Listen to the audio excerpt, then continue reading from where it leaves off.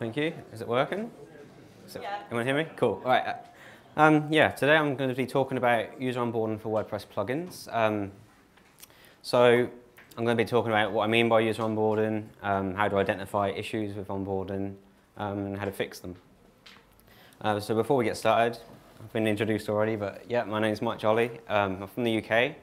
I work for Automatic, and I'm the lead developer for WooCommerce.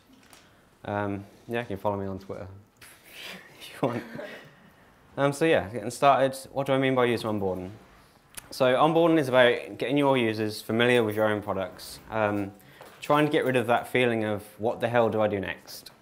It's the intersection between selling, educating and using your product. So selling the product's advantages, educating users and just getting them to a stage where they can use the product naturally.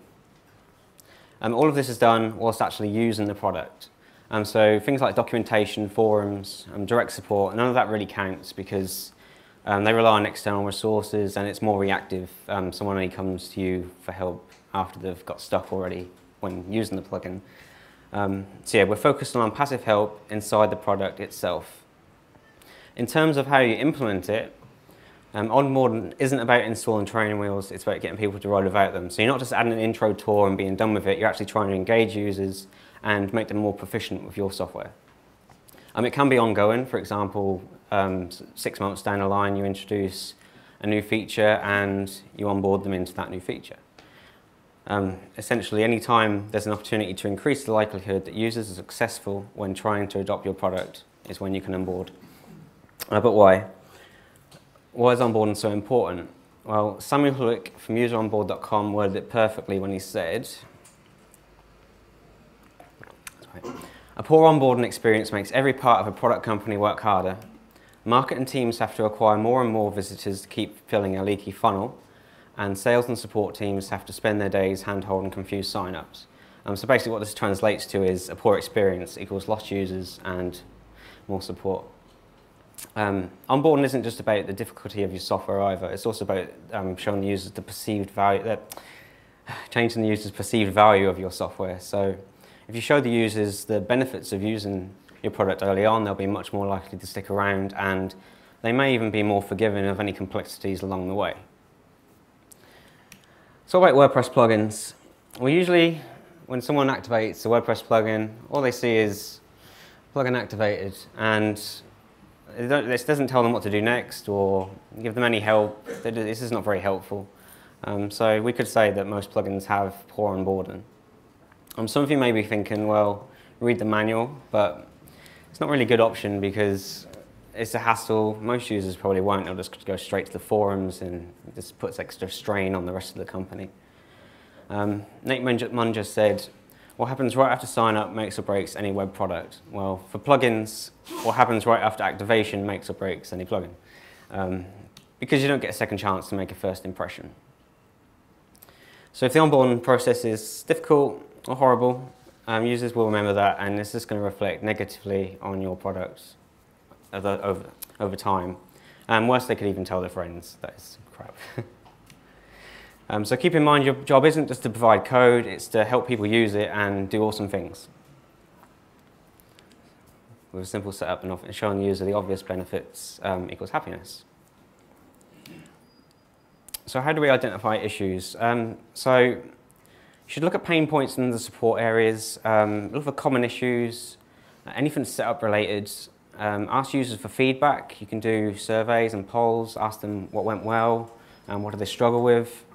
You can do user testing. So watch real users use your plugin for the first time. If you cannot find willing volunteers to watch and install, you can use a service like usertesting.com where you pay a small fee and someone will run through and video themselves and you can ask questions and get feedback. User testing's been really useful for us at WooCommerce, telling us what people are struggling with. For example, recently we found that a few users have actually been struggling with the custom fields meta box, which is default to custom post types, because they're thinking it would do something to the products on the front end or add information. So the plan there is to just hide this by default in 2.5, just to remove that confusion. Another user test showed users skipping over important options. So in our notes, we had, he got tired of seeing the admin notice reminding him to install WooCommerce pages and presses the skip button instead of the install pages button. For a plugin like WooCommerce, this is a problem because our pages kind of are what's needed for the store on the front end. So this user is going to come into issues when he goes to actually set up his store. So this led us to simplify the process, which we'll talk about later. So let's look at some ways to improve user onboarding. Some of these are just from experience, some are just examples I've seen in the wild. Not all apply to all plugins out there. It really depends on the complexity and the target audience of your plugin, but most can be adapted in some form. So number one, you can present next steps. So after installing, think about what the user should be doing next. Let's take an e-commerce plugin, for example. After you install and activate an e-commerce plugin, there's literally hundreds of things you could do. You could look at orders, set up your store, create products, create coupons. There's just loads of stuff you could do. When in reality, all we want them to do is activate, set up their store, create a product and sell something. When left to their own devices in a new space without any sense of direction or purpose, many users can feel lost, overwhelmed and confused about what they're supposed to be doing there. So we should guide them from the start. And one way you can do this by offering visual feedback. So if a plugin just works, give the user an indication that it's working. Don't just leave them guessing or searching for settings pages. If a plugin relies on being set up correctly, for example, it requires API details, and validate the setup's done before things break. An example of this would be, say, a USPS shipping extension where you have to put in your API key. It pings USPS right away. If it fails, it tells the user rather than them going to ship something later on and finding things are broken. If there's any dependencies, make sure the user is aware and offer them shortcuts to install those dependencies if possible. And if menus are buried or setup is required, tell the user where they need to go. A quick example, Jetpack plugin, you can't actually use it until you connect to WordPress.com, so it shows you the massive banner. The user connects to WordPress straight away. Another example, WordPress SEO plugin, when you activate WordPress SEO, it prompts you to connect to various services, set up certain aspects of your SEO, all in admin notices. Some people might find this kind of thing annoying. For example, Barry Coy released WP Notification Center last week, which hides all these notices. But to a user who has no clue about WordPress or plugins or SEO in general, it's pretty much essential to get the most out of the plugin. Using admin notices in plugins is pretty simple. Just have to hook into the admin notices action and hook in a function which outputs a notice. So in this case, we're just outputting the hello world. And you can use class names like updated, error, and is dismissible, and these just change the appearance of the admin notice in the admin area. So for a real world example, say we've got a plugin, I don't know if you can see it, a WP plugin with dependency. It's got a dependency for WP Job Manager, so if that's found, it does regular stuff. If not, it just hooks into admin notices. And then for the dependency notice code, we're just getting an install link for the Job Manager plugin. Outputting the actual notice text. In this case, it says plugin with dependency requires WP Job Manager to plugin to function, and a button. And with this code, if you didn't have Job Manager installed, it will show you this notice in admin with a handy install button. Simple change, but potentially a big impact for users who aren't familiar. So next thing, introduce features. So this can allow you to get users excited about features before they've actually had a chance to find them or use them, and helps keep them engaged. If setup is complex, it can reassure them that it's all worth it. An example of introducing features would be through custom welcome screens. We use these in WooCommerce mostly after updates, but they essentially just list all the new features so users are aware of what's changed. EDD does something similar on their What's New page after activation and updates. They also have a Getting Started tab for new users to get a little bit more help when they've installed the plugin. Another way of introducing features would be through the use of pointers. These have been around since WordPress 3.3, and they're used to point out new features in core. To use these in your plugins, you just have to enqueue the WP pointer scripts and styles using code like this. and then you output the pointer using JavaScript. So in this code snippet, we're pointing at the insert media button element, we're giving it the content shown there, and we're positioning the actual pointer in the top left. And when that's open, it would just look something like this. So yeah, if you use pointers, do try to prevent them loading multiple times, because you don't want to show the same user the same pointer over and over and over again.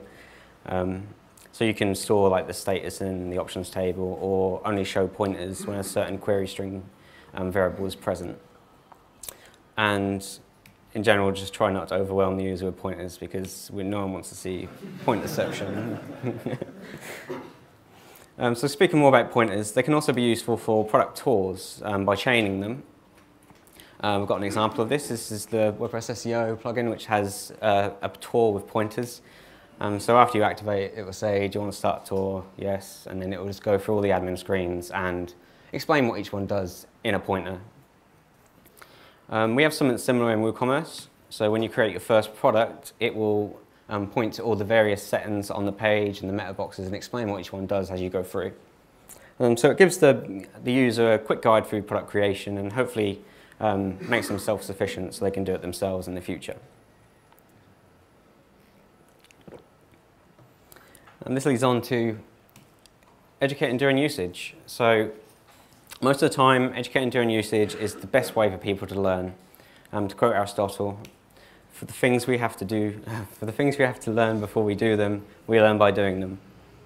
So an example of this would be contextual help. So I'm just explaining options and settings in your actual plugin in context. So this is an example from WooCommerce. We explain what the SKU field means in context in the tooltip.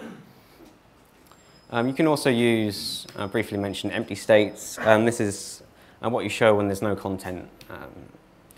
Some of the book said, blank states are an opportunity for you to provide a warm and human experience to your product instead of literally saying, your dashboard is empty and that's all I'm going to say. So a very simple example would be in, say, a forms plugin. The top one doesn't have an empty state, the bottom one does. The bottom one says, you don't have any forms, let's go create one. And to me, that's much more helpful for a first-time user. You can also use help tabs. So this is just a help tab from the post screen in WordPress. You open the little link in the top right and it will tell you about the screen you're on. You can add contextual help to any admin page. There's a current screen action you hook in. You can compare your screen ID to the current screen ID, and if they match, add a help tab. So you give it an ID, a title, and some content. This example would give you something like that. So you see the title's over here, the content's here, and it would be on the screen you define. We use help tabs in WooCommerce as well. We actually show videos in context as well. So if you're on, say, the ship and settings screen in this example, it will give you a video relevant to what you're looking at. The videos themselves, useful to some users, easy to make, but they can be a little bit boring if they're long and tedious, and the user might not remember everything by the end of the video. So if you have a complex plugin, you may want to consider something like an interactive walkthrough. You can do this with a plugin called Sidekick. They offer interactive demos for WordPress and WooCommerce at the moment. And after the end users install Sidekick, they get a Help Me button in the bottom left. They can choose a walkthrough, and it will basically just give a voiceover and tell the user what to do, what to click, and explain everything in context. And yeah, for complex plugins, this is really helpful. Next, we can try to offer an intuitive UI. So by this I mean offering something that's easy to understand and hopefully self-explanatory. Everett McKay defined it as being when target users understand its behavior and effect without use of reason, memorization, experimentation, existence, or training. This is pretty broad, and most of the examples I've given earlier kind of apply here as well, but you could also consider following WordPress UI and design patterns. So if you follow the UI of WordPress, if users used WordPress before, and then they go to use a plugin that uses similar UI elements, then they're going to be more familiar with it overall. You should never rely on a user manual to explain something, so you can offer the contextual help. You can use clear, concise wording in descriptions. You can remove distractions and simplify. For example, the custom meta box thing I talked about earlier. and you can make processes as efficient as possible. So an example of making processes more efficient, we can look at Ninja Forms. A few versions back, their form builder looked like this. So it's basically just a setting screen. It doesn't look like a form builder. If you think about forms, the most important thing are the fields, but that's kind of buried away, hidden. Not very friendly. James Laws from WP Ninja said, the biggest problem is that I'm not sure if it's very intuitive as to what users should do next. Do they go to the next tab? Is the name field settings clear enough? So they revised the entire process and made their form builder look like this. So the fields are now on the first step, and it looks much more like a form builder. Those settings that were there previously are now hidden on a tab, and yeah, it's just generally more clear and efficient. Another example from WooCommerce 2.4 was the flat rate shipping. Flat rate shipping is for offering a simple flat rate to ship a product or order, and somehow on the way to 2.3 we bloated it into this. So it's got like cost per order, additional costs, handling fees, add-on rates, all very overwhelming for a first-time user. Don't really know how anyone could use that. So we removed all the fields and just kept it simple and added the cost field. So if you add a flat rate shipping method, you can immediately see your cost goes in that box. And we did keep functionality intact for the advanced users. It's explained under the tooltip. It allows maths. So you can do some logic like this. So in this example, we're doing 100 times 10 times the quantity of items in the cart. So they've still got all the power from the previous version, but for the new users who just see this cost field, it's much more easy to understand. And for us, it makes it easier to maintain and support if needed. Final thing today is to help users with one-time setup. So help users to set up a plugin for the first time so they can actually get to use it faster and see what it does. If you don't do this, especially if it's a complex plugin, users could give up because complex setup processes scale away users. So guide, simplify, or automate when possible. And also guiding through one-time setup isn't just for beginners because it can be a time saver for anyone, even if you're a developer. So a quick example of this, in WP Job Manager, there's a setup wizard. So after you activate, it redirects you to a screen where you can just install the pages and the shortcodes. It does it all for you. Before I did this, I used to get a lot of support on the forums about what shortcodes to use, how do I use shortcodes, what pages do I create, people using the shortcodes incorrectly when they can't even copy and paste. And this just eliminated all the need for that support. Just cut it out overnight. And at the end, it offers next steps as well, so it tells you what they can do next. You can actually see the code for this via this link. I'll put the notes on my website afterwards. So a more advanced example of a setup wizard is in WooCommerce 2.4, which we introduced, I think, last month. Before we did this, one of the first screens a user would see in WooCommerce would be the settings screen, and as you can see, it's pretty long, there's tabs everywhere. It's not clear which settings the user needs to set up first. Some settings are hidden. So we basically just redirected to a setup screen after activation, which explains what's going to happen in clear terms. It's not showing up very well on this. Yeah, it offers a clear path to completion. It avoids complex terminology, so we don't use words like taxonomy, term, plugin, loop, or words which mean nothing to the average user. And when the user runs through this, basically just takes them through all the important settings, so the pages and shortcodes. It takes them through their locale, so it geolocates them and offers them like intelligent defaults, so it's all done for them. It helps you set up basic shipping and tax rates. So to go through. And then you can set up some simple payment gateways, so the ones that come bundled with WooCommerce, so PayPal and some offline gateways. And then on the final step, it just tells you your store is ready because you've gone through all the key setup required, and gives you the main call to action as being create your first product. And that would actually take the user to the pointer-based interface for creating a product we showed earlier. So yeah, much more easy to use for beginners because it actually tells them what settings are required, and yeah. So wrapping up, you don't need to use all of these things, just what you need. You should try to put yourself in your user's shoes, see where they actually struggle. Think about the steps users need to take between activating and successfully using your plugin, and then try to simplify that process. And then look at ways to help them proactively rather than reactively. And you need to remember, did that work? No. If an end user cannot understand the fundamentals of using your plugin, you have failed, not them. I'm done.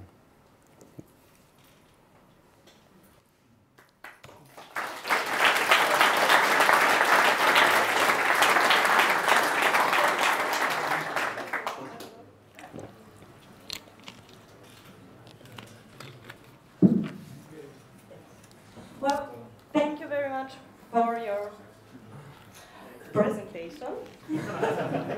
Well, thank you very much for your presentation. And anybody want to ask a question? Just a little bit. We have 1 minute, so one question. Just, the mic is not working. So. Not working. Kind of working. No. Just shout. I'll be loud. Yeah, that's not just. So there is kind of a scale of intrusiveness to these techniques. So you can put these things into help tabs and no one will ever see them again. Possibly, yeah. Or you can use like notifications, and then you will get pretty much aggressive feedback from experienced users that it is annoying to them. Yeah. So how to reconcile the need to get this in front of new users, but not alienate experienced users while at it? Like, what are your thoughts on this?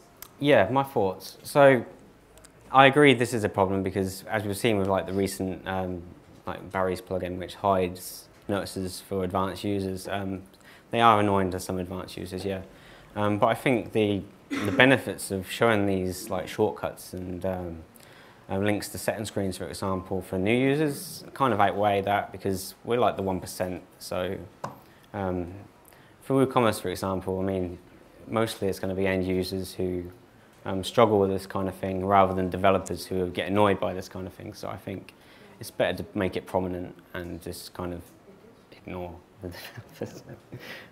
That's my thoughts anyway. Okay, thank you. Yeah. Okay.